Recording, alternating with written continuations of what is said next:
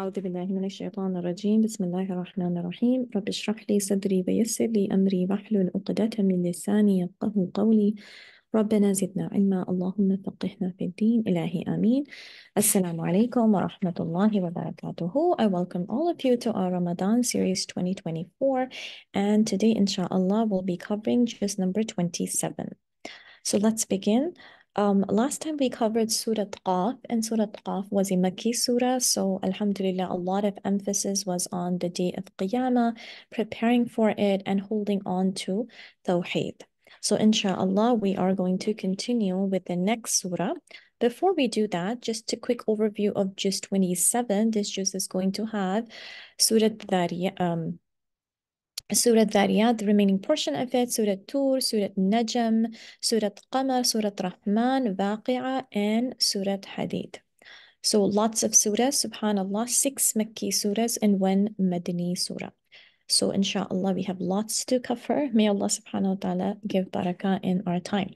So let's begin. A'udhu billahi minash shaitanir rajim. Bismillah ar-Rahman ar-Rahim. Allah subhanahu wa ta'ala starts off the surah by saying, وَالذَّارِيَاتِ ذَرْوَةً فَالْحَامِلَاتِ وِقْرًا. By the spreaders spreading, and those carrying loads, and those moving gently. So, what is this talking about? It's basically talking about the winds. Ad-Dhariyat implies the winds that dispersed and mist up the dust. So, in this surah, Allah subhanahu wa ta'ala takes an oath by the winds that lift up millions of tons of water vapors from the oceans in the form of clouds. All these oaths are taken to emphasize that the day of Qiyamah will definitely take place. And why is this the topic of the surah? Because it is a Makki surah, and it was revealed to the Prophet ﷺ in the early phase of prophetic dawah in Mecca, when the Prophet ﷺ was being ridiculed and opposed, yet the persecution had not started. So the main claim of the people of Mecca was that they denied resurrection.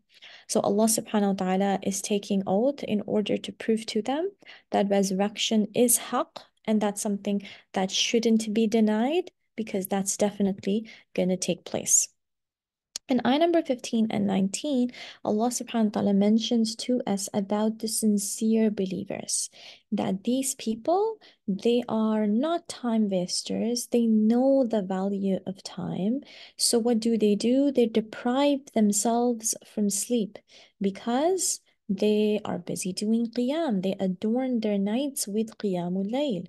Whether it's Tarawih in Ramadan or it's the Tahajjud at other times, they adorn their nights with Salah.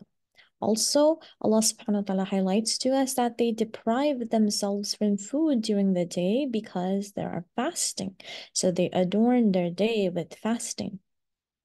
And subhanAllah, this is something we are doing today, but subhanAllah, after Ramadan, let's continue this habit, inshallah, and try to do whatever we can, inshallah. How much we can fast, how much we can pray Qiyam al-Layl, inshallah.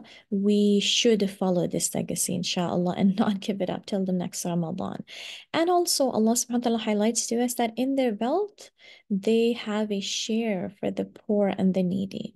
So even in terms of our money, we should always remember the people who are less fortunate than us. So moving on to the next passage, now the surah is going to mention to us some of the destroyed nations. So Allah subhanahu wa ta'ala mentions to us about the people of Sodom and Gomorrah. And this is basically where juz 27 starts off with. So Allah subhanahu wa ta'ala highlights to us the story of Ibrahim alayhi salam, the time when the angels came to inform him about the fate of his nephew, Lut alayhi salam's nation. So this is what the passage is talking about. So far, we didn't get a chance to do a detailed narrative about the legacy of Lut alayhi salam. So inshallah, let's take the opportunity and do it right now.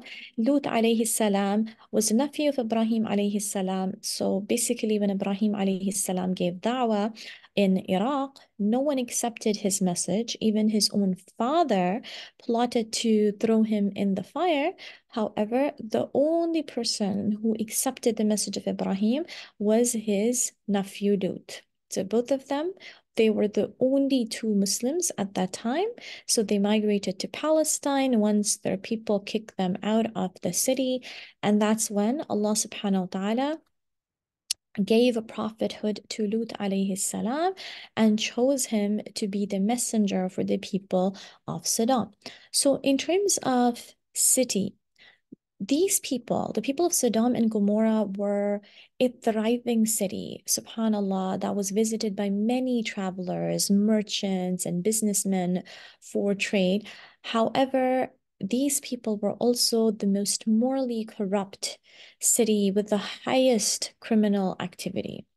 So, what was the crime of that nation? So, even though they were successful people, subhanAllah, they had wealth, civilization, yet they would forcibly rob people, murder the innocent, and they practiced something that was never practiced in humanity, the act of homosexuality. So, men would feel inclined towards men, and this was something haram.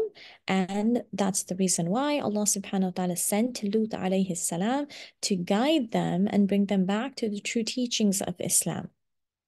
So Lut alayhi salam stayed in this place for years and years, inviting people to Tawheed, asking them, subhanAllah, to shun this sinful life and follow the path of the righteous. However, unfortunately, not a single person embraced the faith of Lut alayhi salam. Not even a single person. Imagine that.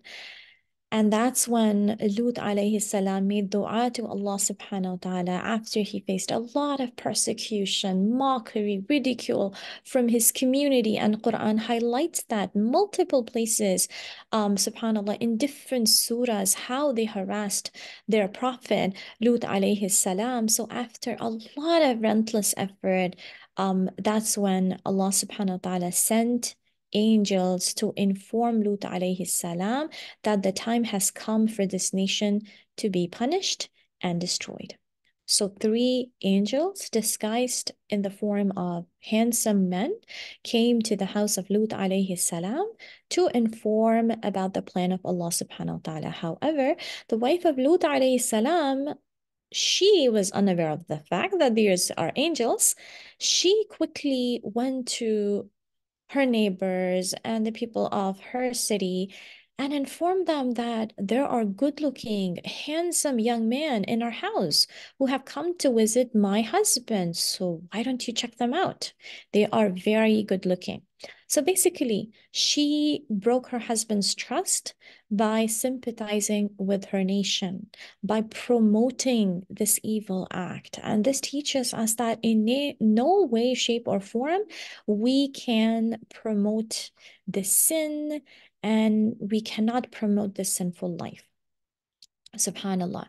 So, because she betrayed her husband's trust, subhanallah, when the punishment came down upon the people, the nation was destroyed, yes, but even the wife of Lut alayhi salam was destroyed. Imagine that. Living in the company of your prophet did not benefit her at all. Subhanallah. She was destroyed, and the punishment that was sent to the people of Lut alayhi salam was a very unique and painful punishment. Basically, three types of punishment were combined together. So after Lut alayhi salam and his two daughters left the place, Allah subhanahu wa ta'ala sent a terrible scream, a loud noise towards them. So basically, they were harmed with noise pollution. And then on top of that, there was a rain of baked clay, such that each stone was marked with names. Who was it meant to hit and destroy? And then Angel Jibril was commanded to take the entire city with the tip of his wing and flip it over. Subhanallah. So after this, Lut alayhi salam migrated and he went to another land However, the current area where the punishment actually took place is marked today by the Dead Sea. SubhanAllah. And this acts as a reminder of the wrath of Allah subhanahu wa ta'ala against the people of Prophet Lut alayhi salam. And subhanAllah, when we look at the Dead Sea, we come to know from research that, subhanAllah, German archaeologist Werner Keller says about the Dead Sea that this area belonged to the people of Sodom and Gomorrah, which plunged into destruction one day, and their destruction came from earthquake accompanied by explosions, lightning, and issue of natural gas. So something that came into discovery recently, but subhanAllah, the Quran informs us 1400 years ago that this was their fate. And even in terms of the Dead Sea, what do we learn? That it has a huge salt content, its density being 30% of salt. So no form of life can survive there, namely, no fish, seaweed, or plants can survive in that water because it's 8.6% saltier than ocean water. So, subhanAllah, this was their fate. And even though their nation was faced with destruction and the wife of Lut alayhi salam died, however, Lut alayhi salam with his daughters migrated to another land, and Lut alayhi salam died at the age of 175 when he was 175 years old. Now, when it comes to homosexuality, unfortunately, the irony of today is that this is a sin which is very rampant. Subhanallah. So the question is, what's the Islamic perspective on this issue? We should remember that homosexuality is definitely prohibited in Islam by all means, by all consensus. Just like Islam doesn't allow us to commit adultery or fornication, just like Islam doesn't allow us to touch non-mahram with lust or without lust, just like Islam doesn't allow consumption of intoxicants, eating usury, or usurping the rights of others, just like that, homosexuality is haram as well. Why is that so? Because the gays and the lesbians, they both go against the natural disposition, fitra, which Allah subhanahu wa ta'ala has created mankind with. And this fitra is also in animals, because this fitra suggests to us that a male is inclined towards the female and vice versa. So this is sin that has to be avoided by all means. The Prophet ﷺ said, there is nothing I fear for my ummah more than the deed of the people of Lut. So, subhanAllah, the point to note over here is that desires are not sinful.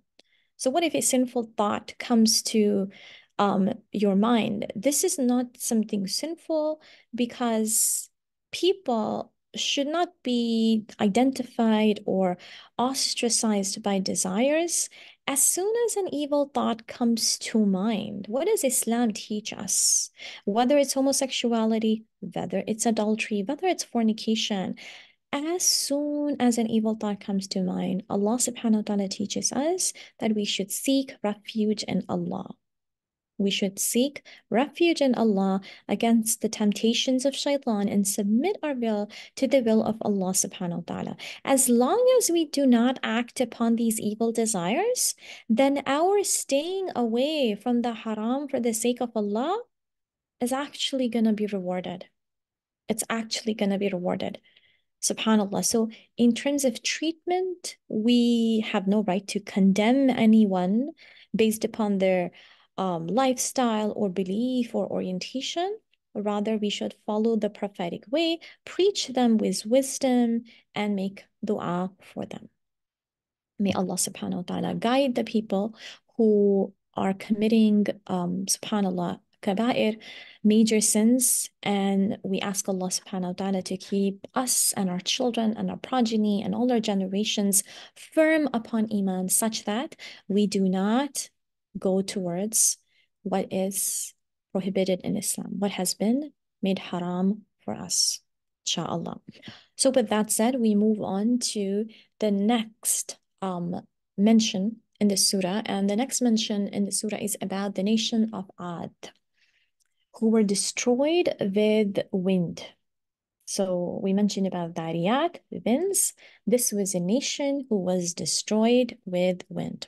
So what is their story? What actually happened to them? We come to know that this was the nation of Ad, to whom Prophet Hud alayhi salam was sent. So basically, Hud alayhi salam is from the fifth generation of Nuh alayhi salam. When the flood actually took place in the lifetime of Nuh alayhi salam, he and his three sons and few followers, few Muslims, were saved from the flood. So once the flood subsided, they started a new life, because one of the sons of Nuh alayhi salam died as an unbeliever in the flood. So the three sons who accepted Islam followed the legacy of their father, Nuh alayhi salam. One of the sons' name was Sam. So Hud alayhi salam is from the descendants of Sam, the son of Nuh alayhi salam. So basically, the nation of Ad and Samud are known as pure Arabs, and they spoke Arabic language. So Hud alayhi salam was sent to this nation, to the nation of Ad, who lived in the area of Ahqaf, the sand dunes in Yemen. So now, what was the crime of this nation? The people of Ad were physically well built and renowned for their craftsmanship, especially in the construction of tall buildings with lofty towers. And this made them very arrogant. Subhanallah. And that's when they started to worship idols. Now, one thing important to note is that this nation did not reject Allah or did not refuse to worship Allah. Rather, they did worship Allah, and along with Allah subhanahu wa ta'ala, they worshipped idols. And this is something similar to what the people of Mecca did at the time of the Prophet sallallahu alaihi wasallam. So they were reprimanded, and Muhammad Rasulullah sallallahu alaihi wasallam was sent to guide them. So Hud alayhi salam reminded them to shun idol worship and learn from the example of nation of Nuh, learn from the example of their ancestors who recently were destroyed as a result of their abstinence. But the nation of Ad persisted in their sinful activity. They persisted and continued to harass their prophet, ridicule him, mock him. And that's when the punishment of Allah subhanahu wa ta'ala came upon them. What was the punishment? A huge storm, similar to a tornado, continued to go on in that area for 7 nights and 8 days. And it completely destroyed them. Imagine if a tornado just comes and hits a city for a few minutes, subhanAllah, it's devastating. It's catastrophic. And yet this tornado went on for 7 nights and 8 days. So definitely it was a complete destruction and annihilation. And this was something that they brought to themselves by rejecting their prophet. So Hud alayhi salam and the sincere believers who accepted Islam, they migrated to Hadramaut and settled over there. And in terms of the lifespan, there's a difference of opinion, but it's mentioned by historians that Hud alayhi salam lived for almost 150 years. SubhanAllah. So that is the legacy of Hud alayhi salam. Hopefully, inshallah, each time we come across his story in the Quran after Ramadan, whenever we recite the Quran, inshallah, we can have a better view of him and his story. So now, last passage mentions to us about the purpose of our creation. Allah subhanahu wa ta'ala mentions to us, وَمَا خَلَقْتُ الْجِنَّ وَالْإِنسَ إِلَّا لِيَعْبُدُونَ. I did not create jinn and humans except to worship me. Meaning we were not sent to this world to enjoy, have fun, and then die. We came with a purpose. And only when we fulfill that purpose of being a vicegerent of Allah, being a Khalifa of Allah, then only we can access Jannah. And this purpose of life is the same for the jinns and humans. Subhanallah. So in Jannah, also interestingly, we will be together with the jinns. So subhanallah, it's gonna be a very interesting place to live, inshallah. So that brings us to the conclusion of Surah Dariyat, and the main theme of this surah is highlighted over here. Next, we move on to Surah Tur, and Surah Tur, the timeline of the surah is the same as Surah Zariyat. Basically, it was revealed in the early Meccan phase. So in this surah, Allah subhanahu wa ta'ala takes an oath by the mountain of Tur. Allah subhanahu wa ta'ala says, وَالطُّورِ وَكِتَابٍ مَسْطُورٍ, by the mount and a book inscribed in a published scroll, and the frequented house, and the elevated roof, and the seething sea. So Allah subhanahu wa ta'ala takes an oath by the mountain of Tur. So what is this mountain? This is the Mount of Sinai, near the place where Allah subhanahu wa ta'ala spoke to Musa alayhi salam. And in this passage, Allah subhanahu wa ta'ala swears by the original copy of Quran that's in Lawh al-Mahfuz. He also swears by Bayt al-Ma'mur. What is that? It is basically a prototype of Kaaba, which is the house of Allah subhanahu wa ta'ala located in the highest heavens.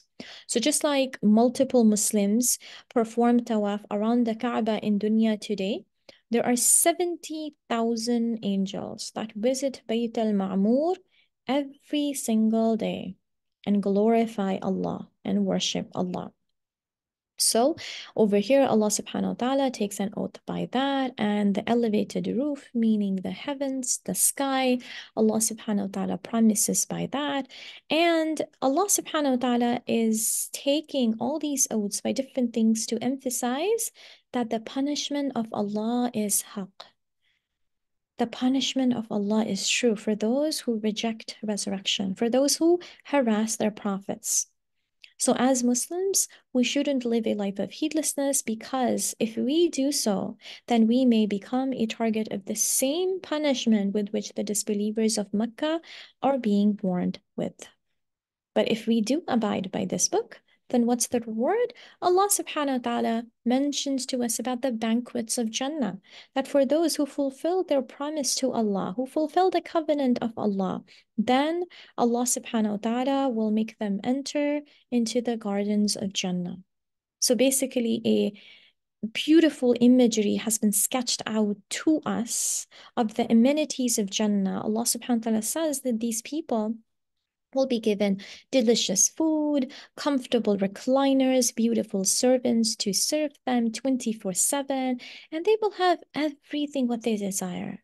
But the most striking part of this passage is the fact that Allah subhanahu wa ta'ala says, وَالَّذِينَ آمَنُوا وَاتَّبَعَتْهُمْ ذُرِّيَّتَهُمْ بِإِيمَانٍ أَلْحَقْنَا بِهِمْ ذُرِّيَّتَهُمْ وَمَا أَلَتْنَاهُم مِّنْ عَمَلِهِم مِّنْ شَيْءٍ كل امرئ بما كسب رهين.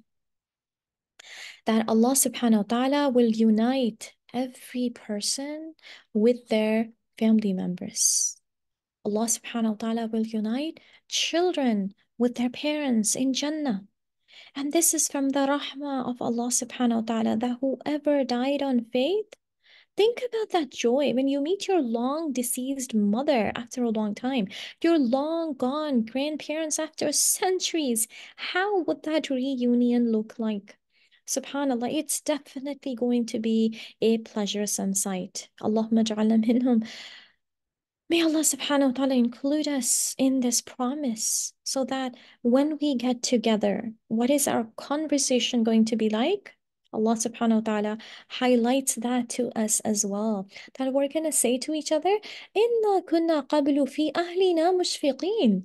Remember when we used to meet each other in Quran study sessions, in the masjid, in ICM, subhanallah, when we used to have those halaqat. Remember in Ramadan, in Jum'ah, how fearful we used to be when the ayat regarding Jahannam were mentioned. Remember the times when we would stand in Taraweeh weeping while listening to the Quran. And then فَمَنَّ اللَّهُ عَلَيْنَا وَوَقَانَا عَذَابَ السَّمُومِ. Alhamdulillah, what a huge favor of Allah subhanahu wa ta'ala that now we're saved from the torment of hell. Alhamdulillah, whatever tears that we shed back then, how much worry we had back then for Jahannam. We sought refuge and we cried, and we entered Jannah. We prepared for it. Alhamdulillah, all those efforts were worth it. Subhanallah. So those are going to be the conversations amongst the inhabitants of Jannah. And it's mentioned that our mother, Aisha radiallahu anha, when she would go through this passage about the conversation that would take place of Jannah, especially this passage that's mentioned in Surah Tur, she would cry profusely and she would keep on reciting this ayah over and over again while weeping, hoping to receive Jannah, hoping to have this conversation in Jannah. Subhanallah. If that's something that was done by our mother, Aisha radiallahu anha, who's guaranteed Jannah, then what about us? Subhanallah. We should definitely make dua that we all get together in Jannah and have these beautiful conversations in Jannah. Allahumma ameen. So next passage, ayah 49 till 50, the time when the surah was revealed, the Prophet ﷺ was going through a lot of accusations. So for instance, the people would call him a madman, a poet, a sorcerer. So Allah subhanahu wa ta'ala basically consoles the Prophet ﷺ in this concluding passage that Allah is watching you all the time. So endure every hardship with patience and keep inviting the non-believers to Islam despite their aggression, despite their hostility, and soon the matter will be settled. And this is an advice for all of us that if we wish to yearn the banquets of Jannah, if we wish to seek the gatherings of Jannah, then what is the access code? It is Quran and its application. May Allah subhanahu wa ta'ala guide all of us. So next we move on to Surah Najm. This surah is named after an oath that Allah subhanahu wa ta'ala takes by the star.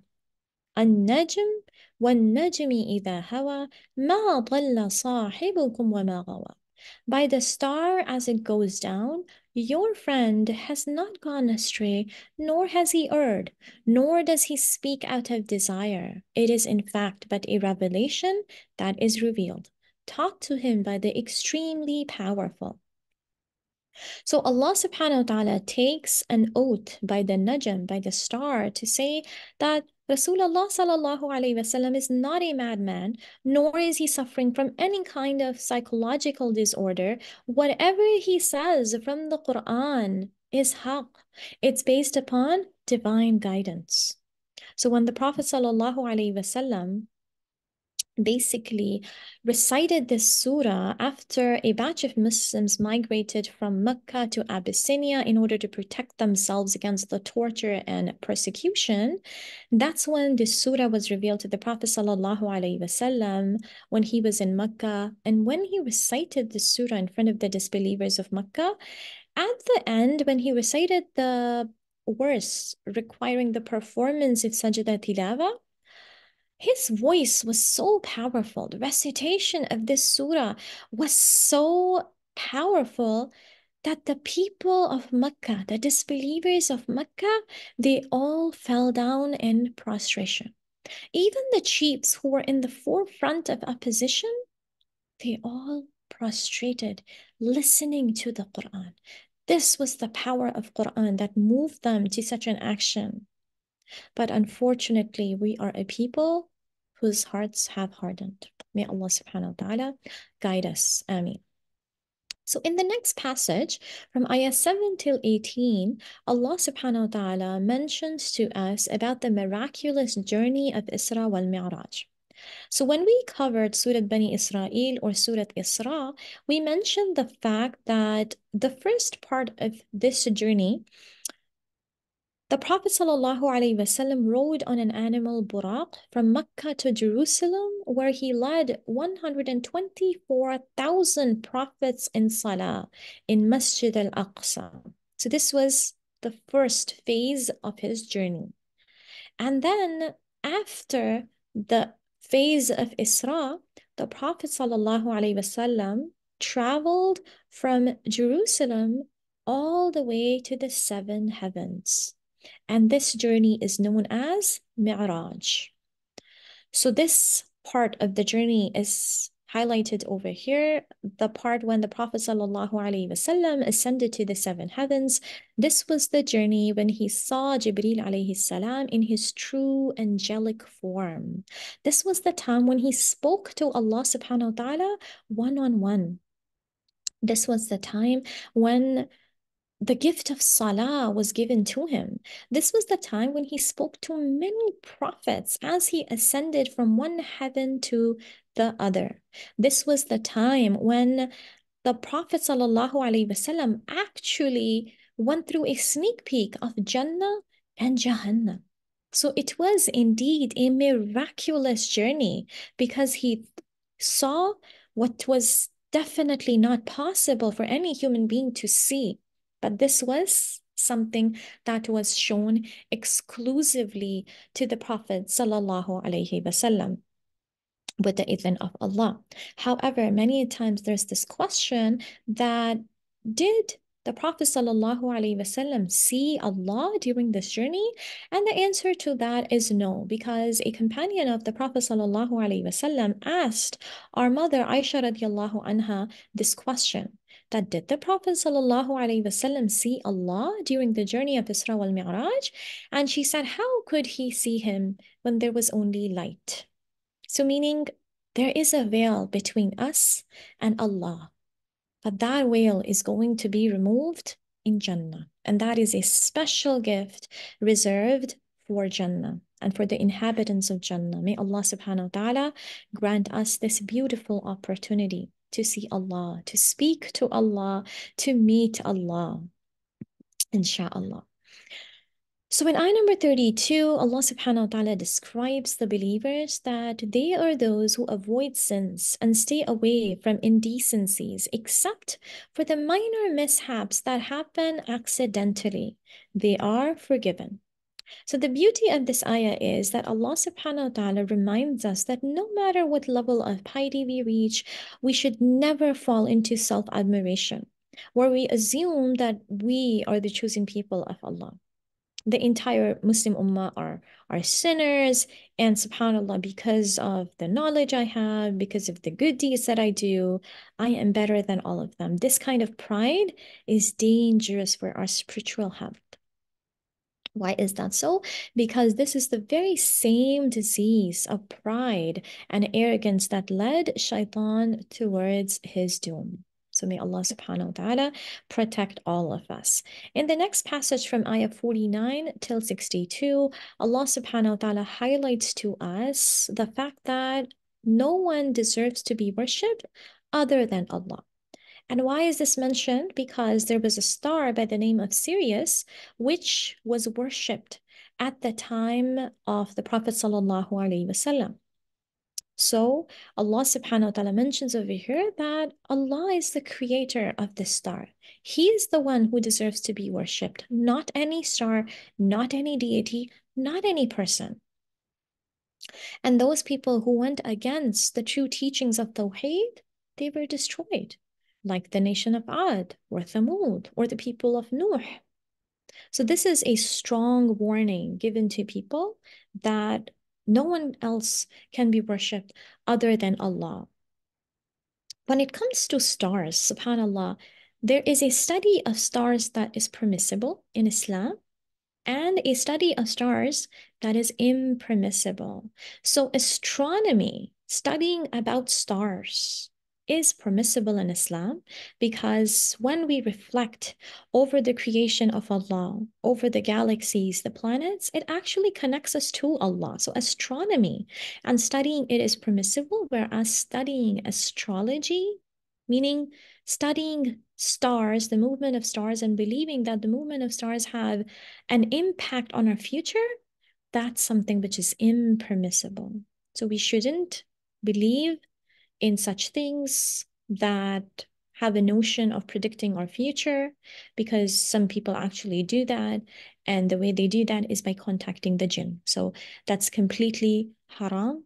Palm reading or going through our zodiac signs and studying about our horoscopes, all this is completely haram. The Prophet ﷺ said, whoever goes to a fortune teller and asks him about something of the future, his prayer will not be accepted for 40 nights.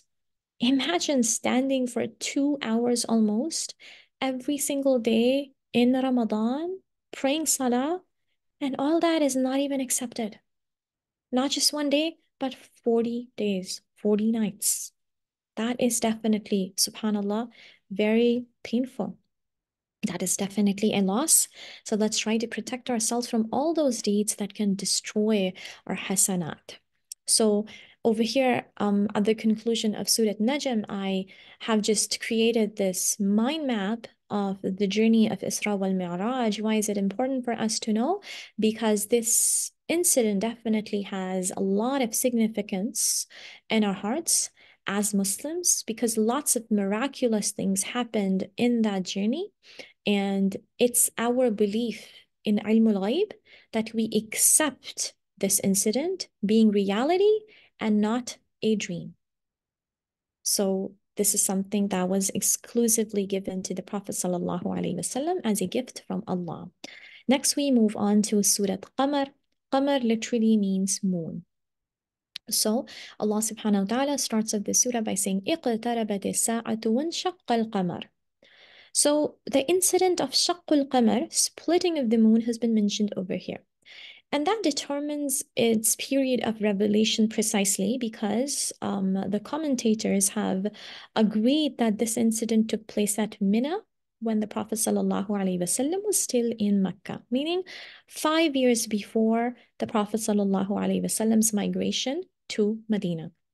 So what actually happened was that when the Prophet ﷺ would invite the disbelievers of Mecca to Islam, they kept asking Rasulullah ﷺ to show them a miracle, a live miracle. And they would say, if you show us a miracle, then that would basically be a hujjah upon us that, yes, you are a prophet, you're not lying. So if that happens, we're going to believe in you. So upon the request, the Prophet ﷺ made dua to Allah, and Allah subhanahu wa ta'ala caused this miracle to happen that the moon was split into half, such that the Sahaba said that we could actually see the moon split into half between a mountain. So one part of the moon was on this side of the mountain, and the other side of the moon was on the other side of the mountain. SubhanAllah. Muslims, non-Muslims, everyone around the world witnessed this. And why did this happen? Because of their request. But once their request was granted, what happened? The people turned away by saying that, wow, you're indeed a great magician. This is very good magic indeed. So Allah subhanahu wa ta'ala teaches us that when the hearts become rusted with sins, then hidayah doesn't penetrate through it. No matter how many miracles they see, how many huge signs they witness, they're not going to believe. They're not going to believe.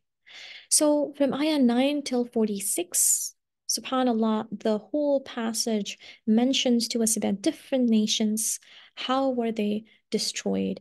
And in this passage, in this surah, there is a repetition of the ayah, فَكَيْفَ كَانَ عَذَابِي وَنُذُرِ. So how was my punishment and how was my warning?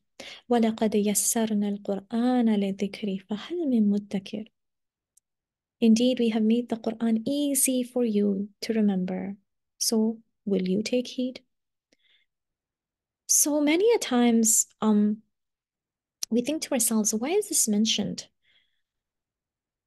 Why is this mentioned in the Quran? That indeed Allah has made Quran easy for us. The fact of the matter is that many a time we start a Quran study, whether it's the science of tajweed or a tafsir course or grammar, Quranic grammar. Many times we start with a lot of zealousness, with a lot of spirit, enthusiasm. But once we are done with few classes, we lose that spirit. We find it overwhelming. We find it difficult, and we stop the study altogether. Subhanallah. Allah subhanahu wa ta'ala promises us that it's indeed easy for us to learn and understand. All it needs is a yearning heart.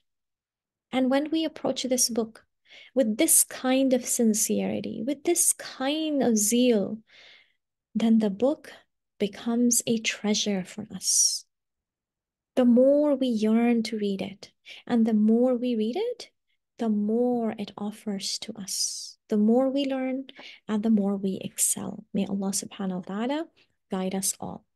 So if we want to zoom into Surah Qamar, subhanallah, we want to highlight the fact that it wasn't just the splitting of the moon that was given to the Prophet ﷺ as a miracle. There were, in fact, other miracles as well that were given to the Prophet ﷺ, such as the Holy Quran. This is the biggest miracle of all because of the eloquence, the Arabic.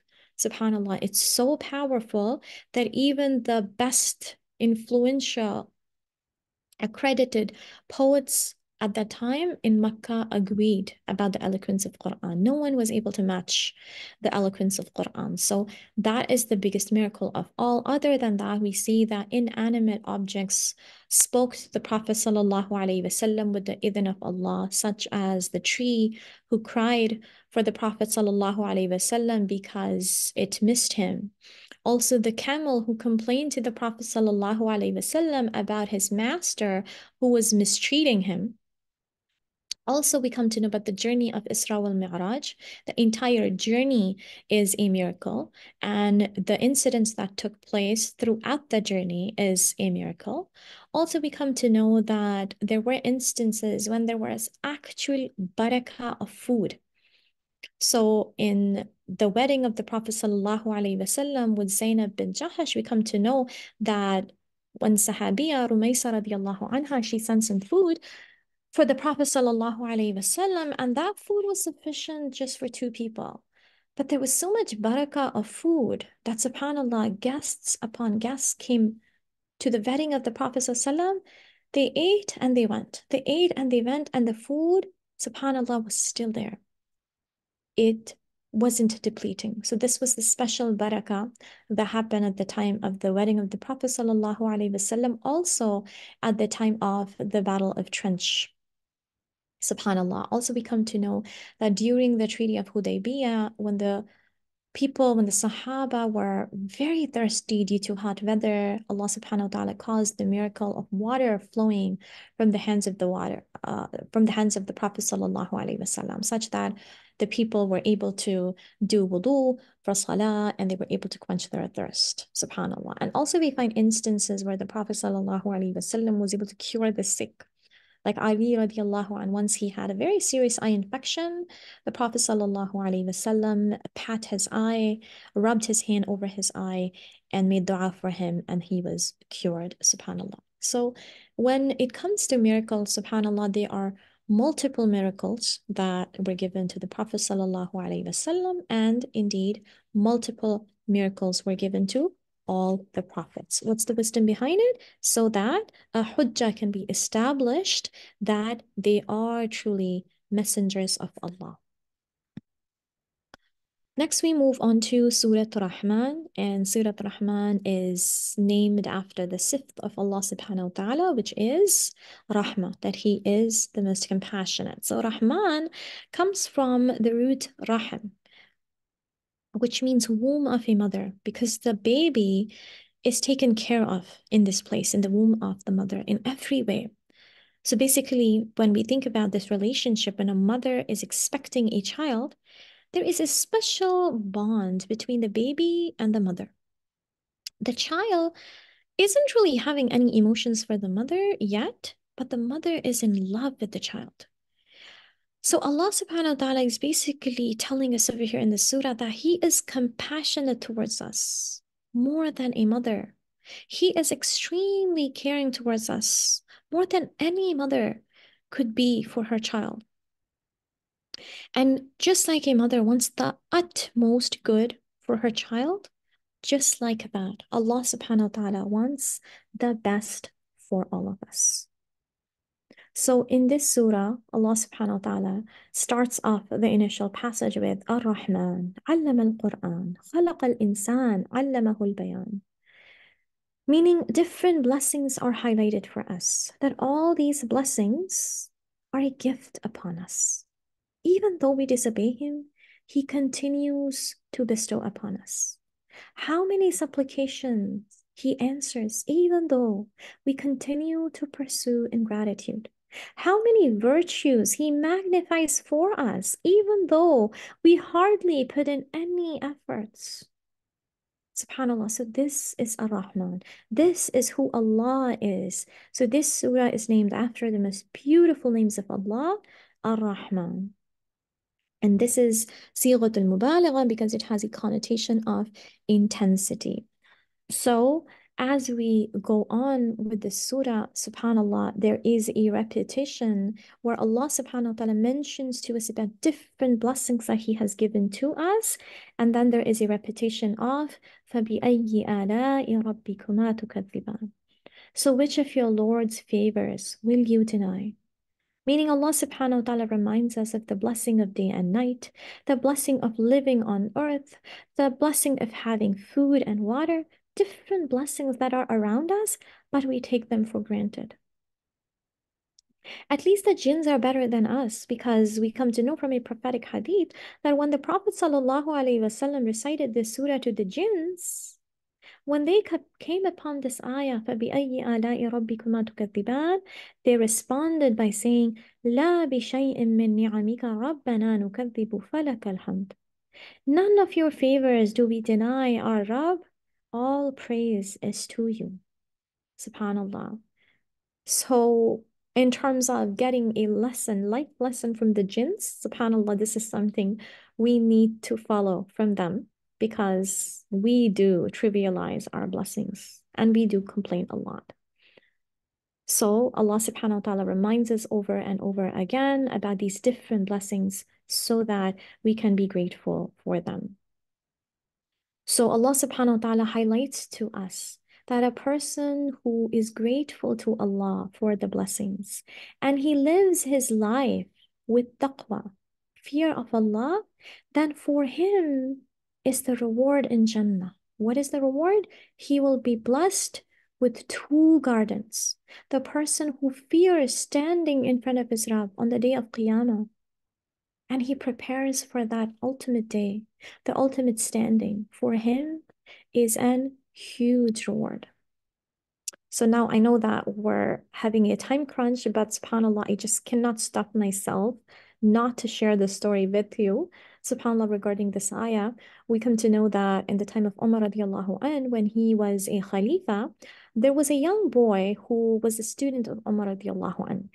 And subhanAllah, he was a very pious individual. So during the daytime, he would spend his time in the masjid studying with Umar radiallahu an, studying the hadith of the Prophet sallallahu alaihi wasallam and the Quran. And in the nighttime, he would take care of his sick father, old father. So what happened, subhanAllah, as this person was young and subhanAllah, good looking and in his youth ages, when he was coming from the masjid to his house, on the way, there was a woman who tried to seduce him. So we can see whenever a person tries to follow the path of Allah, there's always shaitan standing to distract you from Islam, distract you from halal, and take you towards haram.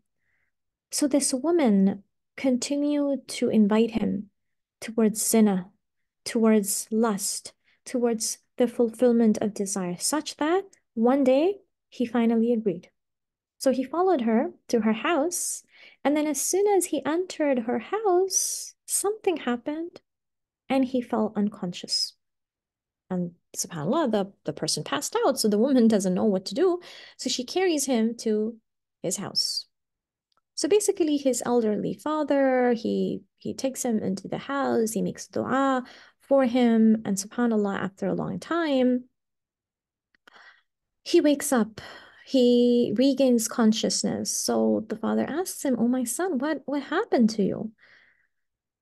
And the son replied that, "SubhanAllah, this is what happened, and I was about to commit this sin, but SubhanAllah, as I entered her house, I just remembered this ayah, وَلِمَنْ خَافَ مَقَامَ رَبِّهِ جَنَّتَانِ.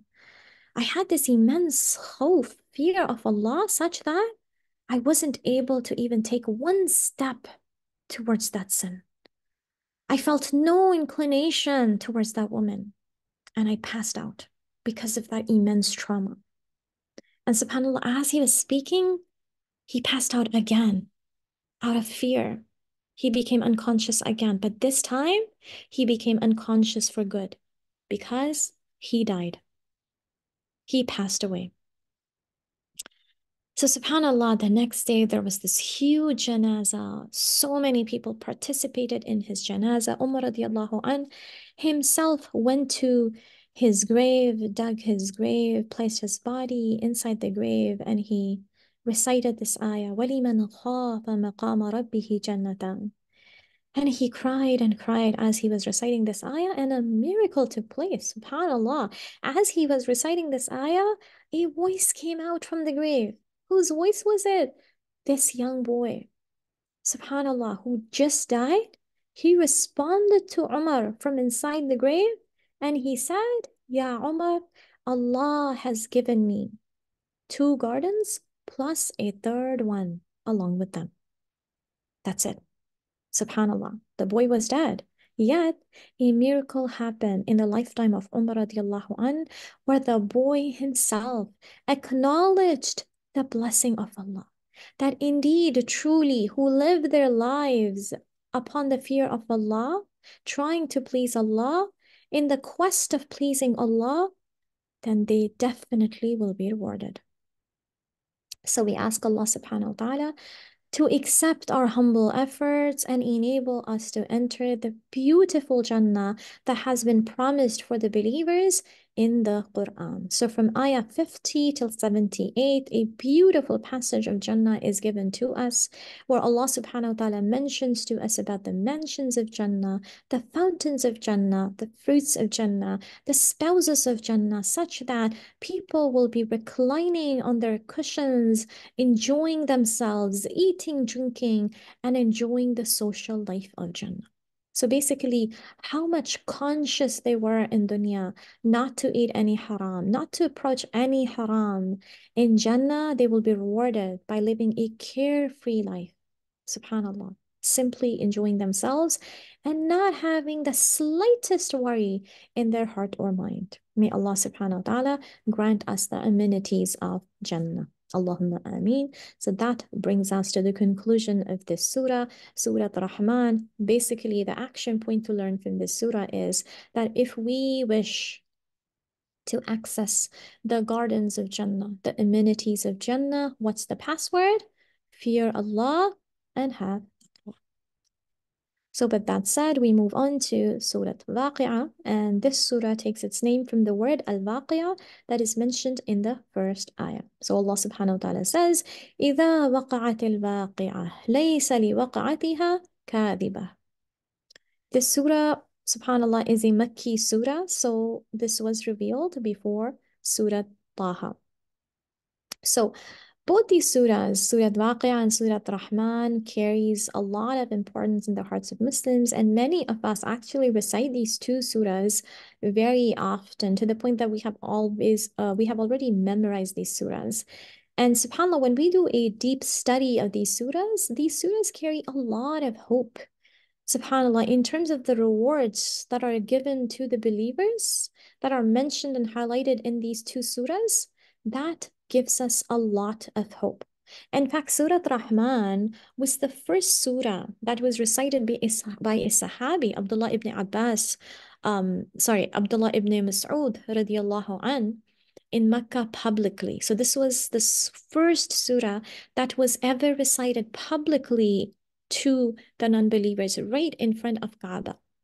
And of course, the result of it was catastrophic because all the people came running to beat Abdullah ibn Mas'ud, torment him, throw shoes at him, subhanAllah. to the point that he fell unconscious. That was the level of that beating. But subhanallah, the power of Quran and the level of his iman, that when he regained consciousness, Abdullah ibn Mas'ud radiallahu anhu asked the Prophet if he is allowed to do the same thing again tomorrow. Subhanallah. That he wanted to recite Surah Rahman to them. He wanted to introduce the rahmah of Allah to them. He wanted to invite them to the gardens of Jannah. Subhanallah. So these are the Sahaba, and subhanallah, there is so much to learn from them. So Surah Waqi'ah mentions to us about three groups of people. سابقون الأولون, who are basically the best elite class of Jannah. Then Ashabul Yamin, who are a level lower than them. And then Ashabul Shimal, the people who lost the race and they doomed in hellfire. So let's take a quick sneak peek over these three groups.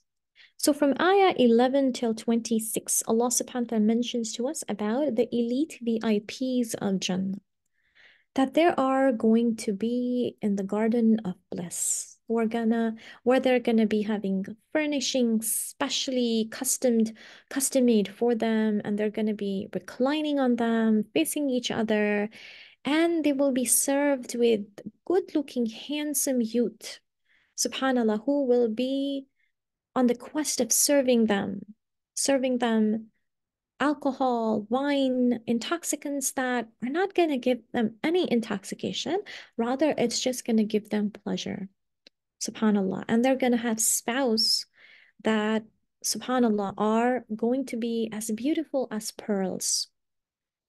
So that indeed is going to be a very elite VIP class. And subhanAllah, Allah subhanahu wa ta'ala mentions to us that amongst the earlier generation, there are a lot of them, but amongst the latter generation, there are a small number of them. We ask Allah subhanahu wa ta'ala to include us amongst the small band of Muslims who can accomplish the elite VIP class of Jannah. Allahumma ja'alna minhum. So then we go on to the gold pass holders of Jannah. So subhanAllah, their reward is not going to be that elite compared to the class that we spoke about before. But of course, it's Jannah after all. So of course, they're going to have water, fountains, fruits, beautiful mansions, houses, and beautiful spouses. So in this group, Allah subhanahu wa ta'ala says there are multitudes of people from the earlier generations as well as the later generations. And then, of course, we seek the refuge of Allah from Jahannam. That, Ya Allah, do not make us be from the third group. What is the third group? The wretched ones who are going to end up in hellfire. Ya Allah subhanahu wa ta'ala, we ask you to protect us from this loss, from this pain and agony of Jahannam. So Allah subhanahu wa ta'ala describes to us that for the people of Jahannam, their food is going to be the fruits of the tree of Zaqum, which is going to melt their bellies. Their, subhanAllah, drink is going to be boiling water, which is going to melt their throats and burn them. Yet, because of the hunger, agony, and thirst of that place, people will be forced to eat this food because they will have no other option. So we ask Allah subhanahu wa ta'ala to protect us from Jahannam. And we ask Allah subhanahu wa ta'ala to grant us Jannah. So in ayah number 74 till 80, Allah subhanahu wa ta'ala mentions about Quran, how important it is, because indeed it is the access code to Jannah. So Allah subhanahu wa ta'ala says, it is a noble Quran in a well-protected book. No one can grasp it except the purified. So basically, this is talking about the Quran in Lawh al-Mahfuz, because this is the Quran which is only accessed by the ones who are pure. Who are they? They are the angels. So this is a very noble book. This is a very special book. And this is the same book which the angels touch. Me and you have an access to it. This is the same book that we hold in our hands every single day. So let's ask ourselves, how much do I value this Quran? How much do I appreciate this Quran and spend time with it? Because when I reach the end of life, this Quran is going to be my only companion who's going to accompany me in my grave. So either the Quran can testify for me or against me. So we ask Allah subhanahu wa ta'ala to protect us from an evil ending, and we ask Allah subhanahu wa ta'ala to grant us the company of Sabiqun al-Awwalun so that we are included amongst the elite VIP class of Jannah, or at least we expect to be from the gold pass holders of Jannah, but not the third group. May Allah protect us from Jahannam. So these are the three groups that are mentioned in Surah Al-Waqi'ah. May Allah subhanahu wa ta'ala unite all of us in Jannatul Firdaus. Last, we come to the last surah of this juz, which is Surah Hadid. And this is the only Madani surah in this juz. And this was revealed during the interval between the Battle of Uhud and the Truce of Hudaybiyah. So this surah starts off with Sabbaha, where Allah subhanahu wa ta'ala says, Sabbaha lillahi ma fi samawati wal ard wa huwa al-azizul hakim. So all the surahs that start from Sabbaha, they are known as the Musabbihat. And it was the norm of the Prophet ﷺ to recite all the Musabbihat before going to bed. So Allah subhanahu wa ta'ala says, whatever is in the heavens and the earth glorifies Allah. Shouldn't we glorify Allah as well? So in the next passage, ayah 10 to 11, Allah subhanahu wa ta'ala mentions to us the different ranks of Sahaba based upon their sacrifices. Allah subhanahu wa ta'ala says, those who spend in the cause of Islam before the conquest of Makkah are on a higher level of Iman in comparison to those who accepted Islam after the conquest of Makkah. Why is that so? Because the people who initially accepted Islam when Islam was weak went through a lot of persecution, went through a lot of agony, went through a lot of trials, such that they had to leave their homes, their wealth, their family members in Mecca and migrate to Medina in order to save themselves from the persecution. So indeed, they went through a lot of struggle. So their reward is higher compared to the people who entered the fold of Islam during its golden era because they didn't have to make all those sacrifices that the earlier generation did. So what's the lesson for us? That when we are given an opportunity to do good deeds, the question is, do I perform that good deed when it's needed the most? Or do I procrastinate and perform them after everyone has already done it? So whether it's a fundraiser, whether it's someone coming to my doorstep asking me for help, whether it's teaching my own children about the essentials of Islam, whether it's helping out in the masjid, volunteering with a task, the question is, am I sabiqun al-awwalun in terms of earning good deeds? Am I earnest to seek the opportunity as soon as it's presented to me? Because if we want to be from the elite class of Jannah, then I need to be sabiqun al-awwalun in terms of the performance of those good deeds as well. May Allah subhanahu wa ta'ala guide all of us.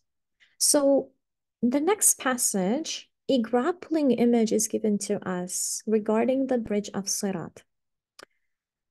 So this will be the time when the disbelievers would have already been sent to Jahannam, and now the only group that's left is the one who proclaimed their faith wholeheartedly, meaning the sincere Muslims, and the ones who pretended to have faith. They will be asked to cross the bridge of Sirat, just these two groups. And this would be the final test that would determine their destiny.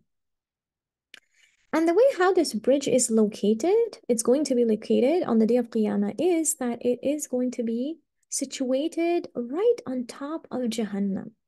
So each person who's able to cross the bridge reaches Jannah.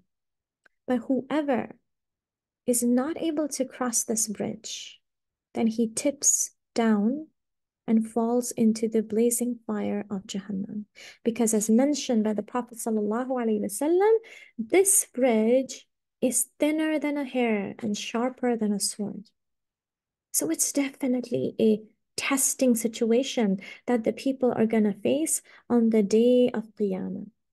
And because it's going to be pitch darkness, the only way people will be able to cross this bridge is by having nur with them.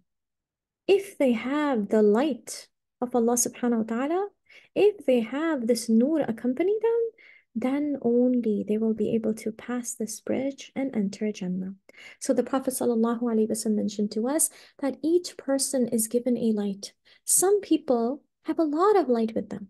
So they will zoom through this bridge at the speed of light. Whereas some will have their light flickering, switching on and off. So they will be crawling.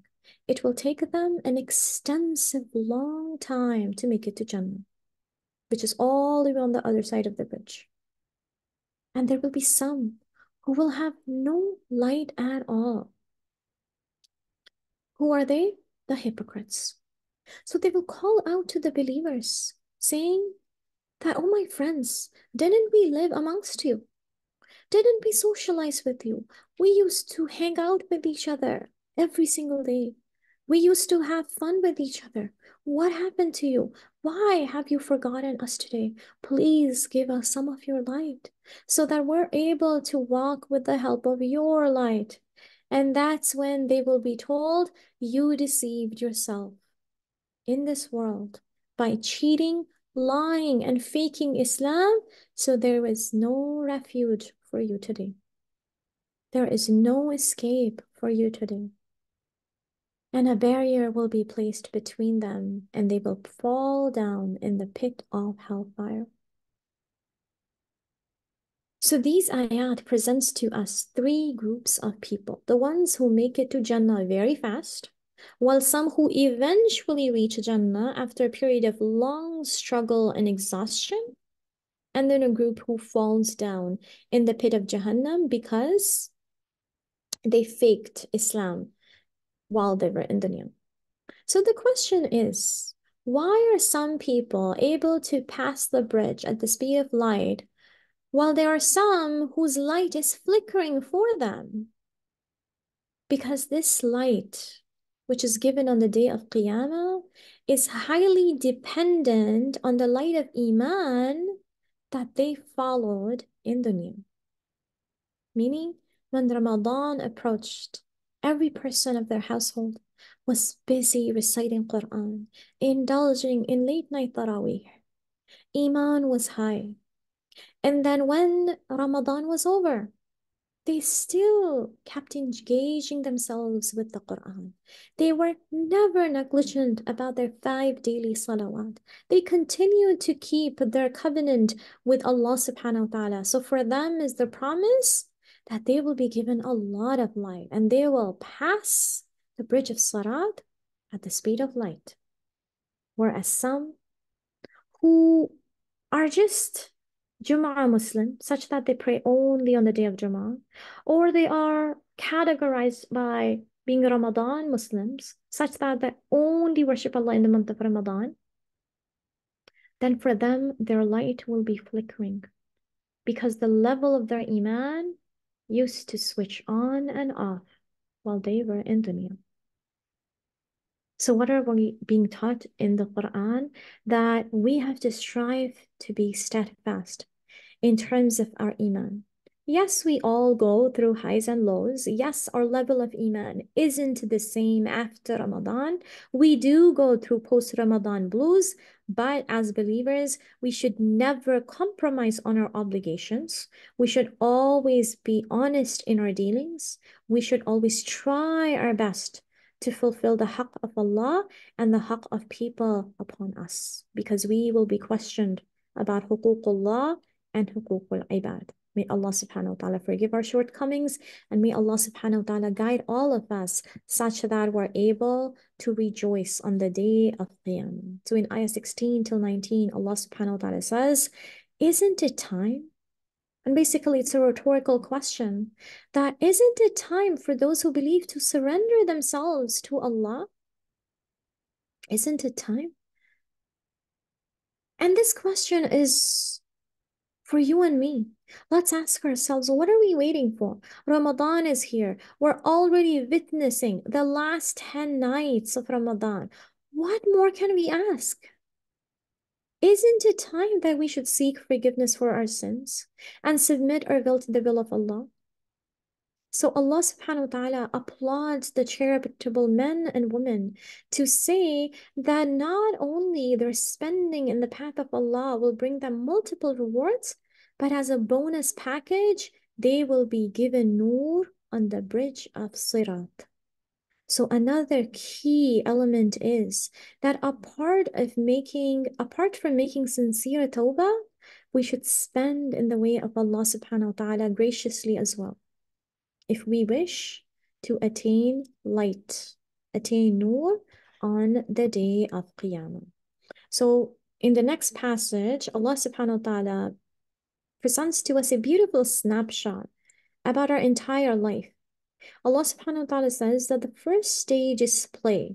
When it's all about playing peekaboo, so the first stage is la'ab. Next is the stage of lahu, where we want more variety to fun. So things like video games attract us more, and we want to play with the friends. But as we reach youth age, this is the age of glitter, when our entire focus of life is seeking the attention of people. So then, how do we act? We spend a lot of time on fixing our appearance, seeking praise from others. And that becomes the central motif of our life. But then life moves on. We get married, we have children, and the focus of life shifts. And what does the focus become then? Boasting over our accomplishments of life. We enjoy self-admiration. And then is a stage of rivalry when competing with others in terms of increasing our real estate or business becomes the sole mission of our life. And Allah subhanahu wa ta'ala in this passage summarizes our entire life within a sentence to say that the parable of our life is just like a beautiful vegetation. It's beautiful and lush at one point of time, but eventually it's going to turn yellow and fade away. So yes, just like youth age has its attraction and adulthood has its own joy, as we keep getting older and older, life will definitely get busier and busier to the point that there will be a time where we will transition from adulthood to seniorhood. And then we're not going to be green anymore. We're going to become yellow, meaning become weak, and fade away, meaning we're going to die. So life will always be busy for us, no matter what. It's not going to get any less busier than this. So now is the opportunity to do good deeds. Now is the time for us to seriously take this Quran in our lives and to acquaint ourselves with this Quran, to apply this Quran in our lives, because tomorrow we're going to fade away. Death is awaiting us every single minute. So in actual terms, there is no tomorrow. So let's do it today. Whatever we intend to do in terms of good deeds, whether it's sadaqah, whether it's giving charity, whether it's initiating salam, whether it's helping out a poor, whether it's helping our Muslim brothers and sisters in Gaza by donating money, whatever we intend to do in terms of good deeds, let's do it right now. Because the reality of this worldly life is that eventually it is going to pass and we're all going to die. So every single day, we are basically going near our death. So every single day, we should prepare for the final day of judgment. So how do we prepare for it? Because the highlight of this surah was attaining nur on the day of Qiyamah when it's going to be pitch dark. Let's analyze the different ways how we can attain nur on the day of Qiyamah. Because when it comes to physical beauty, as women, we all like to be beautiful. We want to have fair skin, nice toned body, colored eyes. But the question is, do we wish to attain nur, such that our faces are shining radiantly on the day of Qiyamah, such that all the people are able to recognize us with the shine on our face, with the beauty that we have on that day? And the answer to that is yes. Who amongst us wouldn't want to have that? And that day, the beauty is going to be given to people through nur. And how do we attain this nur? There are different ahadith of the Prophet ﷺ where we are given the special vouchers, special ways to attain this nur. So what do? For instance, we come to know from a prophetic hadith that we should make dua for nur. So we should say, Allahumma ja'al fi qalbi nura, wa fi lisani nura, wa fi sam'i nura. We should make this dua on a daily basis. Also, the recitation of Quran and dhikr brings nur to our bodies on the day of Qiyamah. Reciting Surah Al-Kahf on Friday and praying 5 times Salah every single day, it is going to bring nur. What else? Walking to the masjid in darkness and perfecting our wudu in the most coldest of days. That is going to bring us nur on the day of Qiyamah. What else? Loving each other for the sake of Allah subhanahu wa ta'ala. The Prophet ﷺ said, amongst the servants of Allah are people who are neither prophets nor martyrs, but whom the prophets and martyrs will deem fortunate because of their high status with Allah. Who are they? The Prophet ﷺ said, they are people who loved each other for the light of Allah, for the sake of Allah, without being related to one another as being tied to one another by lineage. Their faces are going to be lit, and they will be upon chairs of light. They will have no fear when the people will have fear on the day of Qiyamah, and they will have no grief when the people will be grieving on the day of Qiyamah. And then he recited the following verse, behold, on the friends of Allah there shall be no khawf and no huzn. So we ask Allah subhanahu wa ta'ala to enhance this love that each one of us share with each other purely for the sake of Allah, because we come to this class every single day, dedicate our time, 1 hour at least, for the sake of Allah every single day.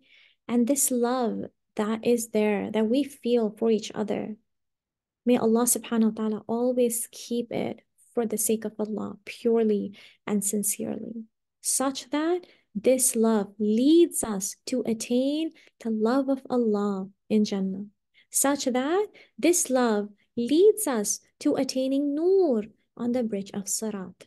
May Allah subhanahu wa ta'ala keep us all sincere for the sake of Allah, and may Allah subhanahu wa ta'ala grant all of us His pleasure on the day of judgment.